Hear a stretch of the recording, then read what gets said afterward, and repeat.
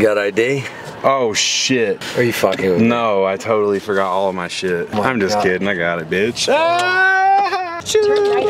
I like triple check my wallet. Well, what an eventful morning this was. For you? Yeah, who would have thought? I really... Oh, MC fucking Chris. Yeah. Dog, you got me all in the mix. First of all, his social blade is dropping. Because people say, dude, did you see some of the comments to Josh? Yeah, that's what made me go off on him. I can't even see him. That's once what I'm he saying. fucking said that shit to Josh, and once he brought up homie's past and all that shit. That's where he starts losing his own fans. Because people that are fans of both start going I said in the like, comment, I was like, dog, you're so trapped in your ego, you can't see how you're fucking turning off your own fans right now. Yeah. Again, the fuck, should we expect a fucking crying video soon? He's still going in, dog. Like, he has all his little cronies trying to at me and shit. Oh my god. He's still liking comments and shit. Well, one kid, like, kids on, first of all, this is how my day started. Like I said, I rarely use Facebook. This is all your fault too. I got trolled into this shit this morning because you have a Facebook still, and I've told you to delete it. This is the problem.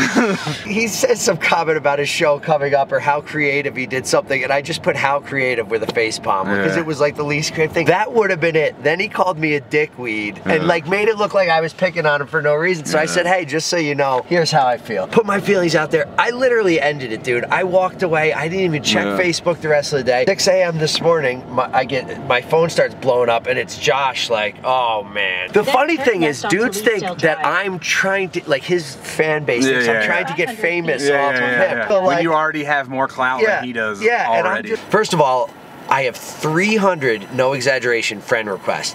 Half of them are friends of ours that realize that I have a Facebook anatomy like Boost Sosa and stuff. Others are KITH kids because then I find out in the KITH fan board there's a thread 400 comments long with people like, no, Ern's a good dude, you don't understand. Well, I like MC Chris, I've never heard it, and just this whole, and then finally he gets exposed in there because I come in. A war this morning. Then I went in on him so hard, like to the point now where it comes to Denver, I'm about to fucking pull up. Oh, well, the best part is, so then on his Facebook event, I hit going, and all these people are like dying. Dude, I just don't understand, like like, dude, you're trying so hard to be famous. You're trying so hard, and one person doesn't like you, so you go off on a tangent. Dude, but he's doing it for the clout. The clout. Yeah, he like tried to tag the whole Then I went and looked at his Instagram. Every comment on there of his 20,000 followers. But no, and before that though, all his pictures have 10 to 15 comments. This one has 290. Yeah, I know. It's like he was like, oh. That's what I told him today too. I was like, yo, if you delete the shit where you're calling out the whole band, this will all go away right now. If you don't delete the shit, then I'll fucking see you on the 21st. Because he was trying to get you in trouble. Because he was trying to get you in trouble. Which is the point. He's trying to get put your dick in the dirt and be like, and Josh said he's not an employee, he's my fucking brother. Then he took that and said the drummer's brother. Now kids are attacking Joey,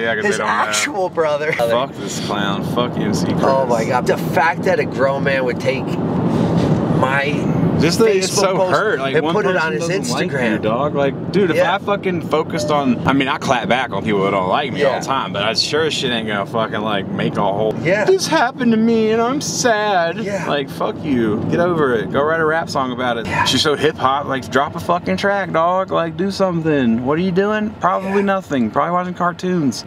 That was another thing that pissed me off, is that he started it and was trying to have a dialogue, but then blocked you out of it. So I was like, oh, so you're not gonna let him talk? Why didn't he block me? Why didn't he block Josh? He didn't block Josh either. That's what's annoying. Fucking pussy. I'm gonna fucking title this vlog, MC Chris is a fucking pussy.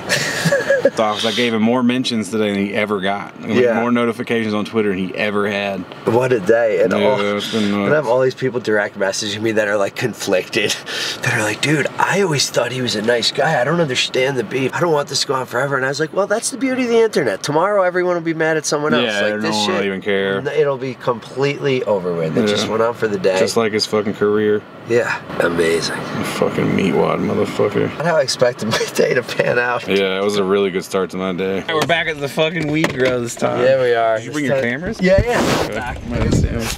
The grow. We're not gonna do your collection. You should just for the next 30 days wear a different pair. Just wear a different pair. Damn, that hoodie though. Okay. We have about about 2,500 plants flowering at any given time. It is organic as it can be. With this industry, it's hard to call yourself organic because FDA, you know. Gotcha. About 33,000 mothering, clone, and dome plants going at any given time. 33,000? Yeah, 3,000. Oh, 3,000. Okay, I was like, what the fuck? Here it is the staging room. Nice. So this is what's going to go into flower later this week. Everything is color coded. We have various sizes of pots based on plant structure, flowering time. So this is just one room in here. This will fill up hand watered. We don't have any drips going on. Over halfway, this will be coming down in about 2 weeks. This room is actually all brand new genetics. We've never flowered anything in here before. We're super stoked. We just got 45 new genetics in over the last 2 months. And everything smells absolutely amazing. In my humble opinion. Yeah, I mean, it definitely does. But we have 6 rooms that are all about 250 plants, and then 2 large rooms that are about 350. And this all of this goes to the one dispensary? Correct. That's we do crazy. a lot of wholesale. Okay. So a lot of it goes to frozen. So we remove probably the lower 2/3 of every plant for CRX. Okay. Yeah, we smoke a lot of it. I'm sure. We do. That's like 5 grams a week, I think, or something right now. You all right? Yeah, I just want to get a closer focus. We're gonna lose Ern in here. Yeah. Look at this. 25 are in a constant rotation, and then anything new, we'll just filter those in and out of a few trays here and there. Crazy. 6 flower rooms that are all about 250 plants, and we have 2 additional flower rooms that are about 350 plants. We have a total of about 145 genetics. Gotcha. That's a big part of our job is production planning, making sure everything stays on rotation. Yeah, it's like an orchestra, right? I can tell you what's flowering out of this room in 2 years. One of our bangers. It's great. If you like a good sativa, this is the one for you. It's getting purple down here. Formerly known as Girl Scout cookies, but we just call it cookies. We don't get sued. Can I reserve that one right there? This is Stardust. We do at least 1 showstopper bud in every jar, and then a couple smaller ones to kind of fill out the rest of the weight. QC is one of our main focuses. You know, as people are packaging, they're looking at every single bud. Yeah. We do the same thing with shirts. Yeah, for sure. Yeah. My favorite things to do is just come in and rub the sugar leaves. Yeah. Ern's gonna love this room. Dude, I'm so happy right now. Oh, look at this. Everything here is hand trimmed. We never ever use a green rose or any of that bullshit. Nice. We did for a short period of time and it just ruined our Yeah, piece. that's not good, yeah. We actually just have 2 trimmers for all 30,000 square feet. What? Isn't that crazy? That is 2 crazy. trimmers. They're amazing. They've both been here for like 3 or 4 years. I think all of our joints are actually bud. It's not trim. It's Nice. like if it's not an ideal picture perfect bud for a jar, we just put it in joints. Gotcha. So our joints are not crap. Yeah, because a lot of places are. They are, yeah. It's a pretty good chance. That you're not going to be able to smoke it? Yeah, this is the only person I know that smokes a massive amount of weed and can't roll a joint or a blunt. Or stuff a cone. He can't do any of the 3. He's like, I got the blunt. Yeah, the blunt you can kind of do sometimes. It may not be good looking, but it works. It's not beautiful. All this care put into the weed and you just like wrap it up in a hurry. That's real cool.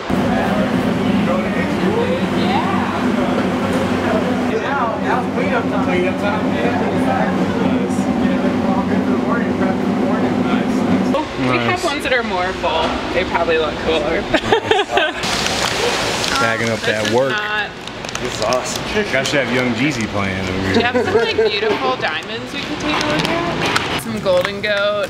We've been doing, so we separate the diamonds and the terps, and we've done a new ratio. So the terps are actually going 20% into the diamonds, and then the rest are going into pens. So these are new gold pens. Nice. They're absolutely beautiful. Well, my man's just taking up vaping pretty hardcore, so. I have been. But our fear of the dark rebels. The idea of alien beings troubles us. We conjure up objections.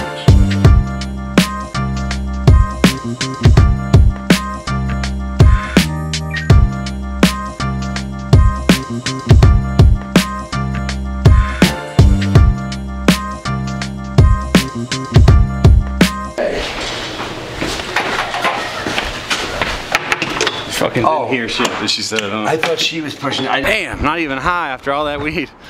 Nice. This makes me want to smoke a joint even worse. Yeah. Are we supposed to give these back? I don't know. I think they're souvenirs. I don't think so. Go run them. Well, I don't know if you can run them back in. I think they just print them up. We can give them to them at the shop. Okay. Mister, you don't need your ID. First grow off experience. Oh, it was great. Those are really cool. It's cool too, cause like I know all their weeds already and love them, so I'm trying to like smell them and pick which was which, but wasn't happening. Can't really tell with your vape. So today, shout out to Natty Rims for the tour. That was awesome. I've never been to like a real grow op like that. Super sick. That's where we get pretty much most of, like almost all of our weed. And yeah, Natty Rims is awesome. You come to town, they do rec and meds, so you can come visit when you come to town. But homies for sure. Thanks for letting us go. And I know Ern had the best day, even though the morning didn't start off that great, but whatever. But to talk about shoes, and just the, I guess the EEA collection in general, because I got quite a bit of stuff from it. I'm not gonna go over the clothes today. I like all the clothes. I'll talk to you about them later, I guess. I mean, essentially it's all true to size. The pants are a little baggy, but in KITH I usually wear like a double extra large, and everything I got is a double extra large, and it fits just fine. So yeah, but I like all of it. It's thin, it's perfect for kind of what it's made for, but I'll get into all that. But this is the KITH EEA Agravic. KITH, the Agravic exists already. It is an Adidas trail shoe already. Usually has Gore-Tex, I believe. I've seen a lot of pairs that have Gore-Tex to keep it a little more waterproof. I don't believe this pair has. A lot of people, I don't think I've ever seen this model. Adidas has plenty of them and have for a while. But this, and no, I don't have any, and definitely got the KITH version because I think that this colorway was so interesting. And that's just, you know, Ronnie flips shit and sometimes it makes me check it out. So, and I'm glad that I did. But just to get into it, the entire collection, EEA, it's Element Exploration Agency, which is like a part 2 to the last Columbia collab. The KITH Columbia collab in Aspen. That was what, that was the Superstorm Intelligence team when he did kind of the winter stuff. This is just like a new name kind of for the collection. And then each shoe falls under one letter. So the first shoe, which I think is called the Jaw Paw, that's like the water sock shoe. The colorway is rust and teal. It represents the water and the canyon. This entire collection was shot in Utah at Amangiri, which is like a resort.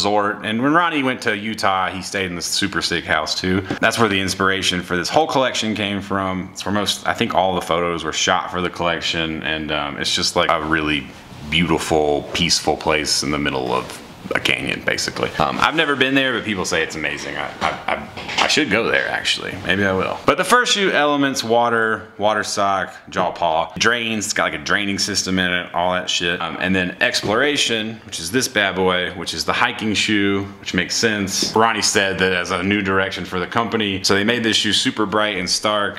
Because when you're exploring something for the first time, that's generally the, you know, that's generally the emotion that you feel. It's a bright and stark experience. And then Agency being a new name for a team, you know, his whole team, and that's why they did the pink Trail Runner, which is basically just like, you know, KITH shit. That's their team color. I have the pink Trail Runner on the way. Jaw Paw I passed on.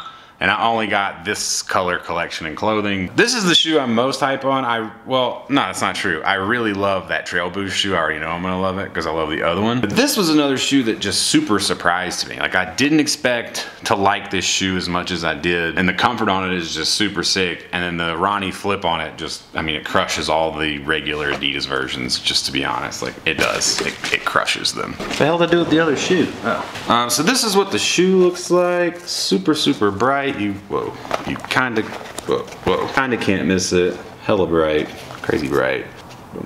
And then Ronnie does these Columbia collabs, and a lot of the collabs he does are functional. This is a functional shoe. All the clothing is functional. It's functional for what it's designed for, and that's kind of, Ronnie says his vision is to make basically cool stuff that him and his friends like to do, and I don't knock that at all. That's a great idea. Okay, so to get into the shoe itself, where do I start? Okay, first off, I don't hike, so let's just get that out of the way. So I can't really give you a full-on performance review, but I did wear them all day, and this shit was way more comfortable than I gave it credit to. I didn't think it was gonna be that comfortable. I have Terex boots that you really can't feel the boost too much in, and I'm not gonna lie to you and act like you could like feel the boost in this like an Ultra Boost, because you can't. I feel like when there's a trail attached to the Boost midsole, it really helps give the Boost something to counter against. So you do feel some cushioning and some response in this, just not like you're gonna get with a full Boost midsole. I'd say this compared to a hiking shoe without Boost is gonna last longer. Plus this shit looks cool as fuck. Upper is textile and mesh. It's definitely not PK in any way, nor should it be. The reason for that, if you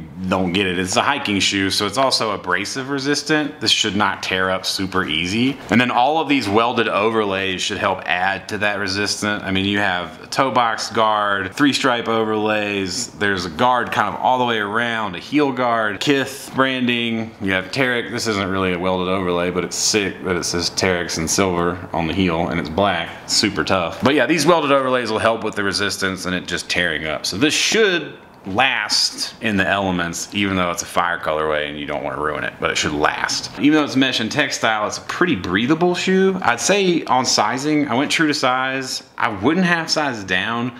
It's a little bit baggy, like around the ankle, but I didn't really tie these down either. My top laces aren't tied because I'm not hiking, I'm just flexing. With this wide set lacing at the toe, you should be able to tighten this around your foot and not really like feel too much. I don't think this is a waterproof shoe. It's a hiking shoe, so I don't think it necessarily needs to be.